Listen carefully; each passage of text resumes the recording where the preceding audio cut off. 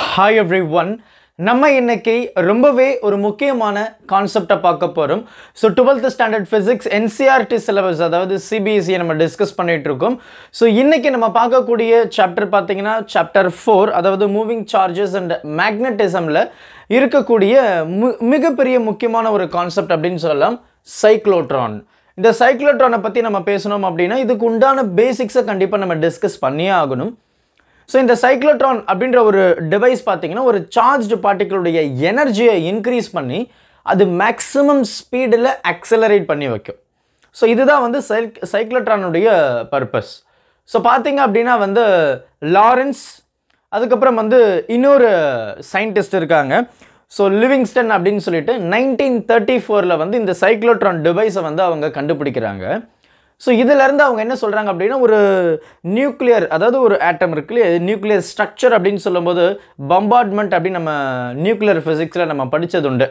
அதாவது ஒரு radio active substance இருக்கும், ஒரு வெளியிலேருந்து ஒரு சார்ஜ் பார்ட்டிகல் அதில் ஸ்ட்ரைக் ஆகும்போது அன்ஸ்டேபிள் ஆகும். ஸோ அன்ஸ்டேபிள் ஆகும்போது அதிலிருந்து அந்த நியூக்ளியர் ரியாக்ஷன் நடக்கிறத நம்ம பார்க்குறோம். அதாவது நியூக்ளியர் ஃபிஷன் அப்படின்னு கூட நம்ம வந்து சொல்லிக்கலாம். ஸோ இதனால் நம்ம என்ன பார்க்கலாம் அப்படின்னா அந்த நியூக்ளியர் ஸ்ட்ரக்சரை கண்டுபிடிக்கலாம். ஸோ இதுதான் வந்து மெயின் பர்பஸ் அப்படின்னு சொல்கிறாங்க. அண்ட் அதே மாதிரி பார்த்தீங்கன்னா நியூக்ளியர் ரியாக்டர் அப்படின்னு நம்ம சொல்கிறோம், நியூக்ளியர் பவர் பிளான்ட் அப்படின்லாம். ஸோ ஸ்டேபிளாக இருக்கக்கூடிய ஒரு ரேடியோ ஆக்டிவ் சப்ஸ்டன்ஸை அன்ஸ்டேபிள் ஆக்கும்போது அந்த நியூக்ளியர் ஃபிஷன் ப்ராசஸ் நடக்கும். ஸோ ஈவன் அதுலேருந்து பார்த்தீங்கன்னா நம்ம வந்து கரண்ட்டை வந்து ஜெனரேட் பண்ணிக்கலாம். ஸோ நிறைய யூசேஜ் இருக்குது. ஸோ அது எல்லாமே நடக்கணும் அப்படின்னா ஒரு சார்ஜ்டு பார்ட்டிகல் வந்து வேகமாக அந்த ரேடியோ ஆக்டிவ் சப்ஸ்டன்ஸை ஸ்ட்ரைக் பண்ணணும். ஸோ அதுக்கு உண்டான டிவைஸ் தான் இந்த cyclotron. One of the major applications இருக்கக்கூடிய ஒரு டிவைஸ் அப்படின்னு நம்ம சொல்லலாம். ஸோ லாரன்ஸ் அண்ட் லிவிங்ஸ்டன் பார்த்தீங்கன்னா 1934 இந்த டிவைஸை வந்து கண்டுபிடிக்கிறாங்க. ஒரு சிம்பிளான டிவைஸ் தான். அண்ட் இந்த டாபிக் பார்க்கறதுக்கு முன்னாடி நம்ம ஆல்ரெடி ஒரு சில பேசிக்ஸை உங்களுக்கு நான் சொல்லி கொடுத்துருப்பேன்.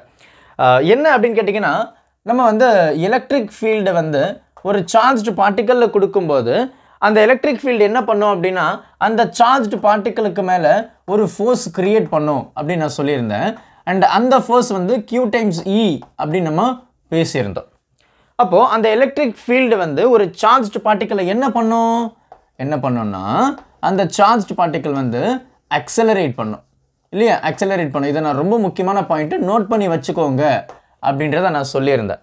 அப்போ ஒரு எலக்ட்ரிக் ஃபீல்டு வந்து ஒரு சார்ஜ்டு பார்ட்டிக்கலை அக்சலரேட் தான் பண்ண முடியும் இல்லையா.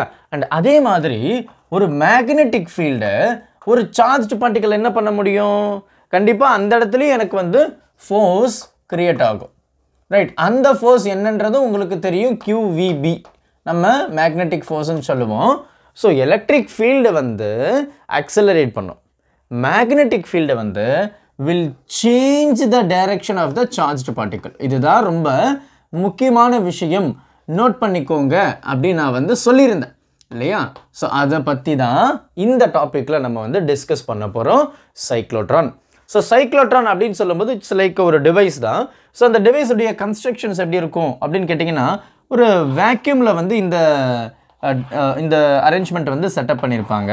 ஸோ ஒரு க்ளோஸ்டு எவாகுவேட்டட் சேம்பர் அந்த மாதிரி. ஸோ இந்த இடத்துல பார்த்தீங்க அப்படின்னா நம்ம வந்து மேலே வந்து ஒரு மேக்னெட்டும் கீழே வந்து ஒரு மேக்னெட்டும் வந்து நம்ம பிளேஸ் பண்ணியிருப்போம். Let us consider this is north pole and this is south pole. So இதுக்கு இடையில பார்த்தீங்கன்னா டீஸ் அப்படின்னு சொல்லிட்டு ஒன்று நம்ம வந்து பிளேஸ் பண்ணுவோம். டீஸ் அப்படின்னு சொல்லிட்டு இட்ஸ் லைக் அ மெட்டல் தான். ஸோ டி ஷேப்பில் இருக்கனால அதுக்கு பேர் வந்து டீஸ் அப்படின்னு நம்ம சொல்கிறோம். ஓகே, கொஞ்சம் பெருசாக வரைஞ்சிக்கிறேன், அதை அழிச்சிட்டேன். ஸோ டீஸ் அப்படின்னு நம்ம சொல்கிறோம். ஸோ இந்த டீஸ் வந்து ஒன்றும் இல்லைங்க, ஒரு மெட்டல் தான். ஓகே, இந்த டீஸுக்கு இடையில பார்த்தீங்கன்னா ஒரு கேப் இருக்குது. Okay, you can understand this very easily. So பார்த்தீங்க அப்படின்னா நமக்கு வந்து மேலே ஒரு மேக்னெட்டு கீழே ஒரு magnet, let us consider north pole and south pole. So எனக்கு மேக்னெட்டிக் ஃபீல்டு பார்த்தீங்கன்னா நார்த் போலேருந்து சவுத் போலுக்கு வரும் அப்படின்றது உங்களுக்கு தெரியும்.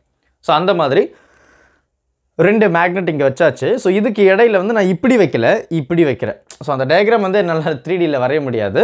ஸோ எனக்கு வந்து டீஸ் வந்து இப்படி இருக்குது. ஓகே, இங்கே ஒரு மேக்னெட். ஸோ டீஸ் இப்படி இருக்குது. இப்போ இந்த இடத்துல பார்த்தீங்க அப்படின்னா மேலே வந்து மேக்னெட்டிக் ஃபீல்டு இருக்குது, கீழே வந்து மேக்னெட்டிக் ஃபீல்டு, அதாவது மேலே இருக்கக்கூடிய மேக்னெட்டிக் ஃபீல்டு கீழே போகும் because north to south. So இது வந்து அந்த டீஸ் அப்படின்னு சொல்லிட்டு இட்ஸ் லைக் அ மெட்டல், அவ்வளோதான். ஓகே, இப்போ இதுதான் வந்து இதில் இருக்கக்கூடிய கன்ஸ்ட்ரக்ஷன்ஸ். ஸோ இந்த சைக்ளோட்ரானை பொறுத்த வரைக்கும் நமக்கு வந்து எலக்ட்ரிக் ஃபீல்டும் இருக்கும் ப்ளஸ் மேக்னெட்டிக் ஃபீல்டும் இருக்கும். இது ரெண்டுமே பார்த்தீங்கன்னா பெர்பெண்டிகுலரில் இருக்குங்க. அதனால தான் இதை நம்ம கிராஸ்டு ஃபீல்டு அப்படின்னு நம்ம சொல்லுவோம். கிராஸ்டு ஃபீல்டு அப்படின்னு சொல்கிறது உண்டு. ஓகே, ஸோ நல்லா கவனிச்சிங்க அப்படின்னா இந்த டீஸ் இப்போ வந்து இதை நம்ம டாப் வியூவிலேருந்து பார்க்குறோம். இப்படி நான் பார்க்குறேன். இப்படி பார்க்கும்போது அந்த ரெண்டு டீஸ் இருக்குது. இங்கே ஒரு பிளேட்டு, இங்கே ஒரு பிளேட் இருக்குது.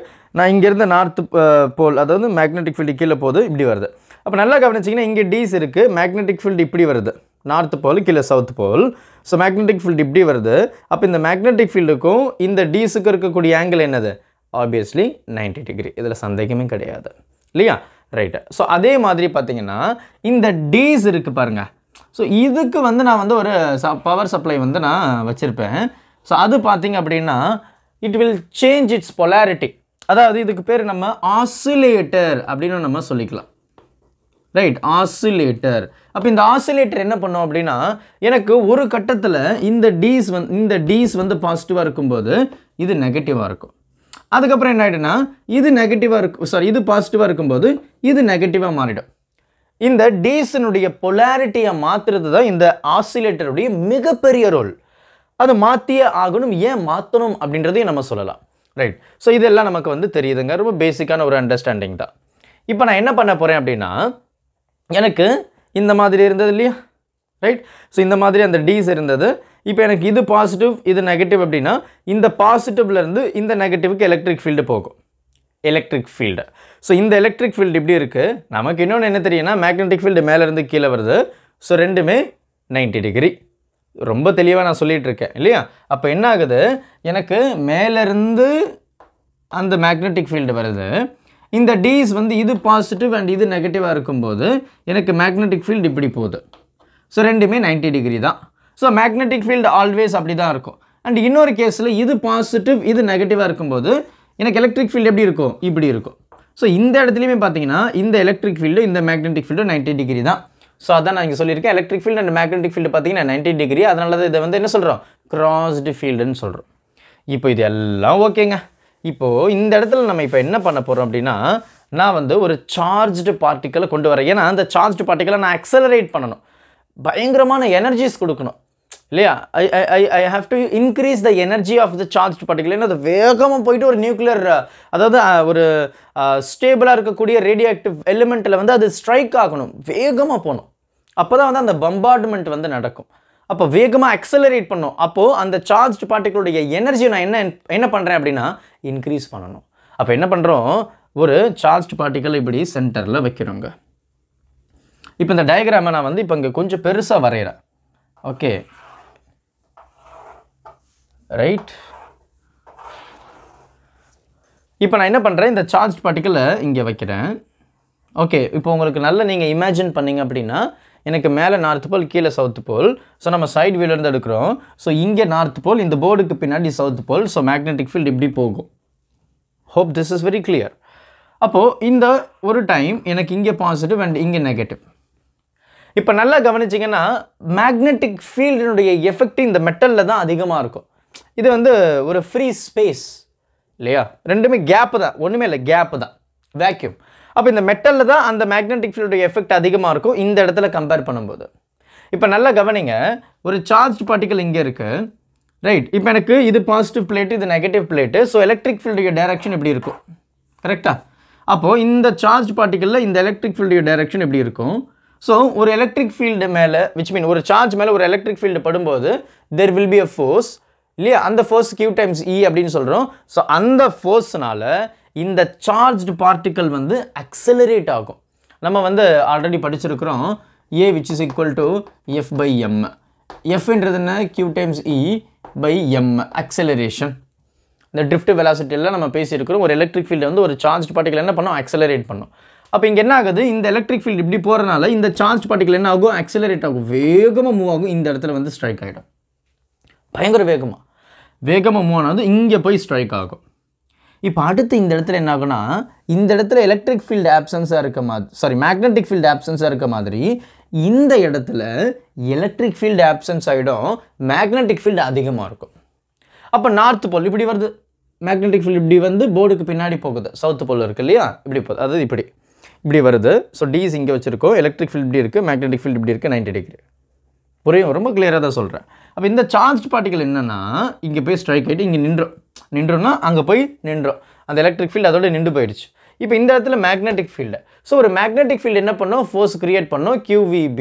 ஸோ இந்த மேக்னெட்டிக் ஃபோர்ஸ் என்ன பண்ணோம் அப்படின்னு கேட்டிங்கன்னா அந்த சார்ஜ் பார்ட்டிகளுடைய டைரக்ஷனை மாற்றும்னு நம்ம சொல்லியிருந்தோம்.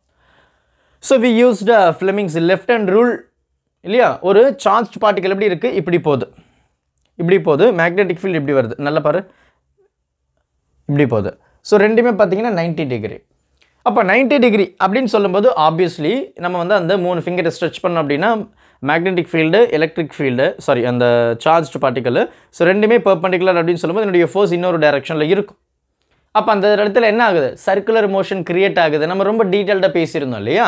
அப்போ இந்த சார்ஜ் பார்ட்டிக்கல் இங்கே வந்ததும் இந்த இடத்துல மேக்னெட்டிக் ஃபீல்டு அதிகமாக இருக்கும். ஸோ இந்த சார்ஜ் பார்ட்டிக்கல் இந்த இடத்துல வந்த அடுத்த செகண்ட் என்ன ஆகிடும் அப்படின்னா it will change its direction. அதே இந்த இடத்துல acceleration constant, remember, because இங்கே எனக்கு absence of electric field என்ன பண்ணும், accelerate பண்ணும், magnetic field என்ன பண்ணும், direction மட்டும் தான் change பண்ணும். அப்போ once இங்கே ரீச் ஆனதும் இங்கே என்ன acceleration இருந்ததோ அதே தான் இங்கே இருக்கும். ஆனால் இந்த இடத்துல இதனுடைய டைரக்ஷனை டைரக்ஷன் மாற்றினதும் இந்த பாயிண்ட்டுக்கு வந்தாச்சு. இப்போ இந்த பாயிண்ட் வந்தது என்ன ஆகுது, இந்த சார்ஜ் பார்ட்டிக்கலில் இந்த இடத்துல எலக்ட்ரிக் ஃபீல்டு தான் இருக்கும், மேக்னெட்டிக் ஃபீல்டு கிடையாது. அப்போ எலக்ட்ரிக் ஃபீல்டு என்ன பண்ணும், இதை அக்சலரேட் பண்ணும். அப்போ வேகமாக வரும். வேகமாக வந்ததா இந்த இடத்துல வந்ததும் என்ன ஆகும்னா இப்போ தான் நம்ம வந்து அந்த ஆசிலேட்டரை வந்து யூஸ் பண்ணுறோம். இந்த ஆசிலேட்டர் என்ன பண்ணோம், ரைட், என்ன பண்ணோம் அப்படின்னு கேட்டிங்கன்னா, ஸோ அண்ட் இந்த இடத்துல விச் மீன் இங்கேருந்து இங்கே போச்சு, இங்கேருந்து இந்த எட்ஜு வந்ததும் இது இந்த டைரக்ஷனில் வருது பாருங்கள். ஸோ இந்த டைரக்ஷனில் தான் நம்ம அந்த ஆசிலேட்டரை பயன்படுத்த போகிறோம். இப்போ இங்கே நெகட்டிவாக இருந்தது, இப்போ இங்கே பாசிட்டிவ் ஆகிடும், இங்கே நெகட்டிவ் ஆகிடும். அப்போ பாசிட்டிவ் சொல்லும்போது எனக்கு எலக்ட்ரிக் ஃபீல்டுடைய டைரக்ஷன் எப்படி இருக்கும், இந்த பக்கம் இருக்கும். அப்போ எலக்ட்ரிக் ஃபீல்டுடைய டைரக்ஷன் இந்த பக்கம் இருக்கும்போது இந்த சார்ஜ் பார்ட்டிகல் இந்த பக்கம் தான் அக்சலரேட் பண்ண. புரியுதுங்களா உங்களுக்கு, ரைட். அப்போ இந்த சார்ஜ் பார்ட்டிகல் இப்படி அக்சலரேட் பண்ணியாச்சு, இங்கே டீஸுக்கு வந்தாச்சு. இப்போ இங்கே மேக்னெட்டிக் ஃபீல்டு இருக்குது, எலக்ட்ரிக் ஃபீல்டு 0. அப்போ மேக்னெட்டிக் ஃபீல்டு சொல்லும்போது it will change it's direction இல்லையா, it will change it's direction. இப்போ டைரக்ஷன் மாற்றியாச்சு. ஸோ இந்த இடத்துல வந்துருச்சு. இப்போ இந்த இடத்துல வந்ததும் இது இப்போ பாசிட்டிவ் ஆகிடும், இது இப்போ நெகட்டிவ் ஆகிடும். அப்போ எலக்ட்ரிக் ஃபீல்டுடைய டைரக்ஷன் இந்த பக்கம் இருக்கும். அப்போ it will accelerate again, it will accelerate. புரியுதுங்களா. அப்போ இது மறுபடியும் அக்சலரேட் பண்ணும். இப்போ இந்த இடத்துல வந்ததும் எனக்கு இந்த பிளேட், இந்த டீஸில் மேக்னெட்டிக் ஃபீல்டு இருக்குது, எலக்ட்ரிக் ஃபீல்டு கிடையாது. அப்போ என்ன ஆகும், it will change it's direction. இங்கே வந்தாச்சு. இப்போ இது பாசிட்டிவாக மாறிடும், இது நெகட்டிவாக மாறிடும். அப்போ எலக்ட்ரிக் ஃபீல்டு இந்த பக்கம், அப்போ இந்த பக்கம் அக்சலரேட் பண்ணும். அக்சலரேட் பண்ணாச்சு. இந்த இடத்துல வந்ததும் என்ன ஆகுது, இங்கே மேக்னெட்டிக் ஃபீல்டு, எலக்ட்ரிக் ஃபீல்டு கிடையாது. அப்போ it will change it's direction. ரொம்ப தெளிவாக தெரியும் அப்படின்னு நினைக்கிறேன். அண்ட் இங்கே வந்ததும் மறுபடியும் வந்து this becomes positive, this becomes negative. So accelerate பண்ணும். மறுபடியும் இந்த இடத்துல மேக்னெட்டிக் ஃபீல்டு இருக்கும், எலக்ட்ரிக் ஃபீல்டு கிடையாது. So it will change it's direction. So அந்த மாதிரி ஸ்டெப் பை ஸ்டெப் நடக்கும். ஃபைனலாக அதை வந்து நம்ம வெளியே கொண்டு போயிடுவோம். அப்போது என்ன சொல்கிறாங்கன்னா இதனுடைய ரேடியஸ், ரைட், இதனுடைய ரேடியஸ் வந்து will be equal to tease radius, அவ்வளோதான். அதே மாதிரி என்னுடைய ரேடியஸ் வந்து ஒவ்வொரு ரெவல்யூஷனுக்கும் என்னுடைய ரேடியஸ் இன்க்ரீஸ் ஆகிக்கிட்டே போகிறனால it forms helix like motion, which மீன் இந்த மாதிரி ஒரு சர்க்குலர் மோஷன் வந்து நமக்கு வந்து கிரியேட் ஆகும். ஸோ மேக்ஸிமம் இந்த பக்கம் வெளியே போகும்போது பயங்கர எனர்ஜி, பயங்கர கைனட்டிக் எனர்ஜியோடு அதை வந்து வெளியே வரும். ஸோ இதுதான் இதில் இருக்கக்கூடிய கான்செப்ட். இப்போ இந்த தியரியை இப்போ நீங்கள் படித்து பார்த்தீங்கன்னா உங்களுக்கு ரொம்ப ரொம்ப ரொம்ப ரொம்ப ஈஸியாக இருக்கும். இதுதான் கான்செப்ட். ஓகே, ஸோ நம்மளுடைய electric field and the magnetic field வந்து என்ன பண்ணும் அப்படின்னா, எலக்ட்ரிக் ஃபீல்டு வந்து வில் அக்சலரேட், மேக்னெட்டிக் ஃபீல்டு வந்து வில் சேஞ்ச் இட்ஸ் டைரக்ஷன். அப்போது வி நீட், இப்போ இந்த இடத்துல வந்து ஒரு சர்க்குலர் மோஷன் வந்து நமக்கு கிரியேட் ஆகுது. ஆப்வியஸ்லி எனக்கு அந்த இடத்துல வந்து டைம் பீரியட் இருக்கும், ஃப்ரீக்வன்சி இருக்கும், வெலாசிட்டி இருக்கும். இப்போ எல்லாமே நம்ம கால்குலேட் பண்ண ஆரம்பிக்கலாம். ஸோ ப்ரீவியஸாக நம்ம என்ன பேசியிருக்கோம் அப்படின்னா, இந்த மேக்னெட்டிக் ஃபோர்ஸ் தான் இந்த சார்ஜ் பார்ட்டிகளுடைய டைரக்ஷனை கிரியேட் பண்ணுது. So obviously there is a centripetal force, we have discussed that earlier. அப்போ என்ன சொல்லலாம், mv square by r equal to qvb. ஆமாவா? ஸோ இந்த இடத்துல இங்கே இருக்கிற ஒரு வியும் இங்கே இருக்கிற ஒரு வியும் கேன்சல் ஆகிடுச்சு. So v which is equal to qb, இந்த r இங்கே போயிடுச்சு. So this r is nothing but radius. அப்போது நம்ம கேபிட்டல் ஆர்னு பயன்படுத்திக்கலாம். டிவைடட் பை இந்த m இங்கே வந்துடும். So this is the velocity. This is the velocity of the charged particle. அப்போ இந்த இடத்துல பார்த்தீங்கன்னா there is a frequency. frequency அப்படின்றது ஏன் சார் சொல்கிறோம், இந்த இடத்துல ஏன் பயன்படுத்துகிறோம் அப்படின்னா, எனக்கு வந்து it is revolving like this. அப்போது எனக்கு இந்த ஆசிலேட்டரில் இருக்கக்கூடிய ஃப்ரீக்வன்சியும் இதில் இருக்கக்கூடிய ஃப்ரீக்வன்சியும் என்ன ஆகும் அப்படின்னா, it will be equal.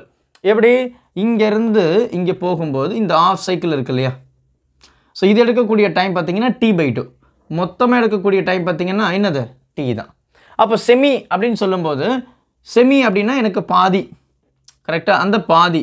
So அந்த பாதி வரைக்கும் பார்த்தீங்க அப்படின்னா என்னுடைய இந்த ஆசிலேட்டருடைய ஃப்ரீக்வன்சியும் இதில் இருக்கக்கூடிய ஃப்ரீக்வன்சியும் எப்படி இருக்கும்? ஈக்குவலாக இருக்கும். அதுதான் நம்ம புக்கில் வந்து VA ஈக்குவல் டு VCன்னு கொடுத்துருப்பாங்க. ஓகேவா? அது ஈக்குவலாக இருக்கும், ரைட்? ஸோ ரெசனன்ஸ் ஃப்ரீக்வன்சி அப்படின்னு கூட நமக்கு வந்து கொடுத்துருப்பாங்க. So that is it. And இதுதான் வந்து அந்த charge பார்ட்டிகளுடைய velocity. If I want to calculate the time taken, I can also say the time which is equal to reciprocal of its frequency. இல்லைனா frequency அப்படின்றது number of cycles per second அப்படின்னு கூட நம்ம வந்து சொல்கிறது உண்டு. ஸோ இதுதான் வந்து நமக்கு இருக்கக்கூடிய அந்த ப்ராப்பர் டெஃபினேஷன். அண்ட் அதே மாதிரி இந்த டைம் பீரியட் அப்படின்றது என்ன? இந்த சார்ஜ் பார்ட்டிகல் வந்து இங்கே ஸ்டார்ட் ஆகி அப்படியே ஒரு ரெவல்யூஷன் வந்து இங்கே வர்றது தான் ஒரு கம்ப்ளீட் ரெவல்யூஷன். ஸோ அப்போ அதை நம்ம என்ன சொல்லலாம்? டைம் பீரியட் அப்படின்றது வந்து distance by velocity. Distance by velocity தானே டைமு. ஸோ டிஸ்டன்ஸ் பார்த்தீங்கன்னா 2πr தான். So velocity just now we found இந்த இருக்கு qbr divided by m. So இங்கே பார்த்தீங்கன்னா இந்த ஆரும் கேன்சல் ஆகிடுச்சு. ஸோ ஃபைனலாக I can say that 2πm divided by இந்த q டைம்ஸ் b. எவ்வளோ சிம்பிளாக இருக்குது பாருங்கள் டைம் பீரியட். அப்போ டைம் பீரியட் எப்படின்னா, அப்போ ஃப்ரீக்வன்சி என்னவாக இருக்கும்? ஃப்ரீக்வன்சி இதுக்கு அப்படியே ரெசிப்ரோக்கல் தானே. அப்போ QB by 2πm. ரொம்ப சிம்பிளான விஷயம்தான் பாருங்கள். T. ஸோ T அப்படின்றது வந்து ரெசிப்ரோக்கல் ஆஃப் இட்ஸ் ஃப்ரீக்வன்சி. அப்போ ஃப்ரீக்வன்சி அப்படின்னா 1/t தான். அப்போ இந்த டேர்ம் நான் அப்படியே ரெசிப்ரோகேட் பண்ணிட்டேன் அப்படின்னா எனக்கு ஃப்ரீக்வன்சி கிடச்சிருச்சு. So this is the frequency. அப்போ அந்த எலக்ட்ரான் வந்து மேக்ஸிமம் எனர்ஜியில் வெளியே வரும். அப்போ அதனுடைய மேக்ஸிமம் எனர்ஜின்னு சொல்லும்போது when we talk about the kinetic energy, so எனக்கு 1/2 mv² அப்படின்னு சொல்கிறோம். just now we found what is v. அப்போ v² அப்படின்னா இது அப்படியே ஸ்கொயர் பண்ணுறோம். So q², b², capital R² by m². So m². So இங்கே இருக்கிற ஒரு எம்மும் இங்கே இருக்கிற ஒரு எம்மும் கேன்சல் ஆகிடுச்சு. So finally I can say that so இதனுடைய மேக்ஸிமம் கைனடிக் எனர்ஜி பார்த்தீங்கன்னா 1/2 q², b² R² by m. So இதுதான் நமக்கு இருக்கக்கூடிய maximum kinetic energy of this charged particle.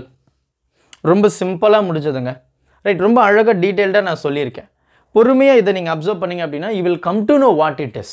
சரிங்களா? அப்போ இது வந்து மேக்ஸிமம் கைனடிக் எனர்ஜியோட நமக்கு வந்து வெளியே வருது அப்படின்னு சொல்கிறாங்க. என்னுடைய ரேடியஸ் இன்க்ரீஸ் ஆக என்னுடைய கைனடிக் எனர்ஜியும் அதிகமாகிக்கிட்டே போகுது அப்படின்றதும் இதில் இருக்கக்கூடிய ஒரு முக்கியமான ஒரு விஷயம். ஸோ பொறுமையாக பாருங்கள். ஸோ இது எல்லாம் பார்க்குறதுக்கு முன்னாடி இந்த எலக்ட்ரிக் ஃபீல்டு வந்து சார்ஜை அக்சலரேட் பண்ணோம். மேக்னெட்டிக் ஃபீல்டு வந்து will change the direction of the charged particle. ரொம்ப சிம்பிளான கான்செப்ட் தான். பொறுமையாக அப்சர்வ் பண்ணுங்கள். பொறுமையாக இந்த வீடியோ பார்த்தீங்க அப்படின்னாவே இந்த டாபிக் உங்களுக்கு ரொம்ப ஈஸியாக இருக்க போகுது. Thank you. Help this with a smile.